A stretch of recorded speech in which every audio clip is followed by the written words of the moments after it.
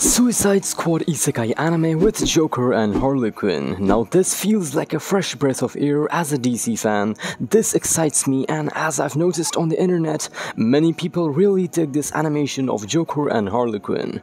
The anime is going to be animated by Studio Wit and Warner Brothers Japan.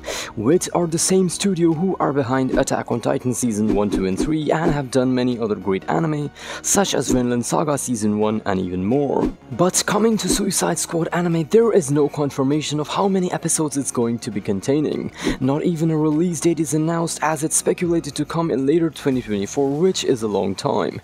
The trailer shows us Harley Quinn and the Joker wreaking havoc in Gotham City before being thrown into a fantasy world full of dragons, magic and giant pig mutants. Yes, you heard me right, giant pig mutants. The anime will be directed by Eiji Osada, who was the chief animation director for Jujutsu Kaisen, one of the best anime of 2022.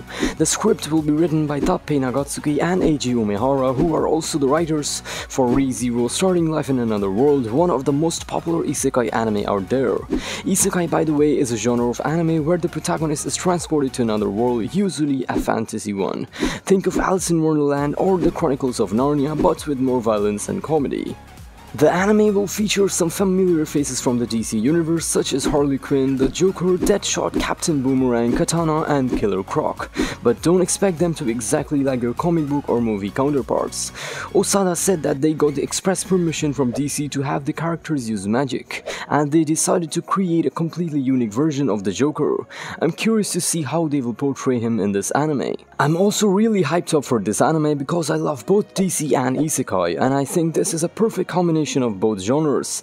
Suicide Squad is all about anti-heroes who are forced to do dangerous missions for the government, and Isekai is all about exploring new worlds and having fun adventures.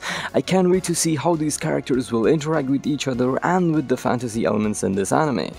And that's it for this video. I know it was short, but just wanted to tell you what's it about and the news around it. So if you like my content, do like and subscribe to our channel. And in the meantime, do check this video on how Netflix destroys anime in this video right here, and I'll see you in the next one. Till then, ciao!